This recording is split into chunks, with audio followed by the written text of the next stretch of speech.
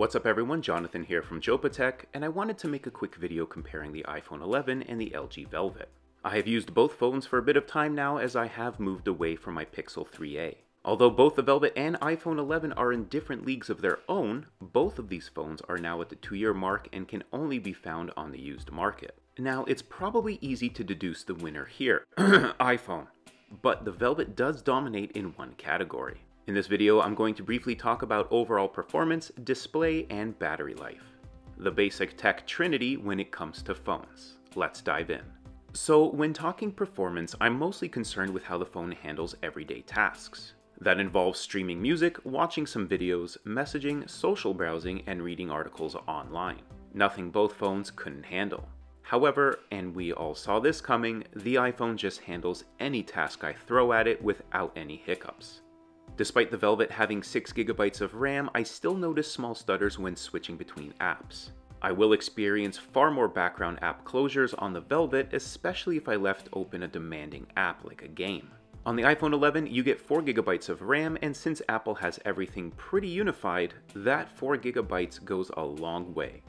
Speedy performance is also found on the iPhone over the Velvet. Apple's own A13 Bionic chip can handle any task you want it to do except for household chores or raising your kids.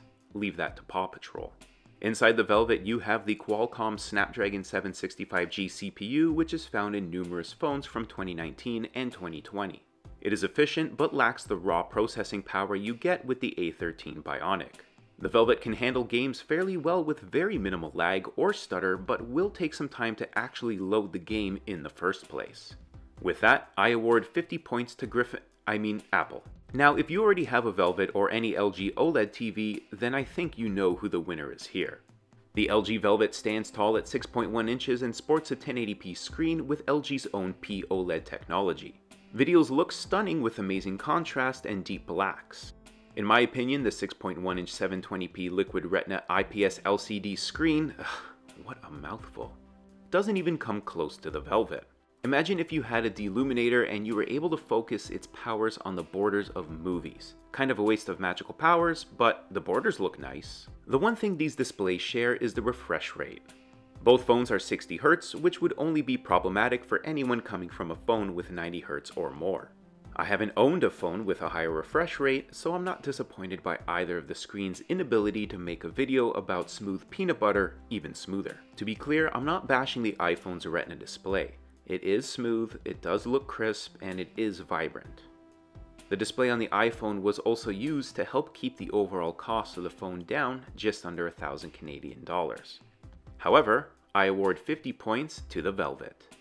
And now for the final category, the battery. Battery health on the Velvet is sitting around 97% and the iPhone has 100%. I recently had the iPhone's battery replaced by a third party since the iPhone is out of warranty and kinda became my daily driver, replacing my Pixel 3a.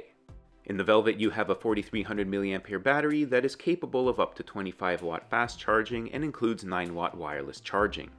The iPhone 11 comes packed with a 3110 mAh battery capable of 18-watt fast charging and up to 7.5-watt wireless charging speed depending on the charging pad. As I previously mentioned earlier, my normal day is pretty simple. So, with the newly replaced battery in the iPhone, I can expect to see above 50% by the end of a normal day. That's really good. Before the battery was replaced, I was hovering in the 20% range by the end of my day. The last while, I have been charging the iPhone once every 2 days, which doesn't seem right to me, since almost every phone I've had in the past required a charge by the end of the day. Well, except for my Blue Studio Energy back in 2015. That got me like 4 days. The Velvet will provide enough juice for me to get me through my day, but getting 2 full days of charge is as unobtainable as a well-hidden Horcrux. On that note, I award the iPhone 11 50 points and the overall win. Thank you everyone for watching my quick smartphone throwdown between the iPhone 11 and the LG Velvet. Do you have one of these phones? What battery percentage are you at by the end of your day? Do you think batteries are getting better or worse? Comment down below your thoughts and don't forget to hit that like button. If you enjoyed my Harry Potter references, a sub to the channel would be awesome. I'm Jonathan from Jopatech. Thank you again, and I'll see you all in the next video. Peace.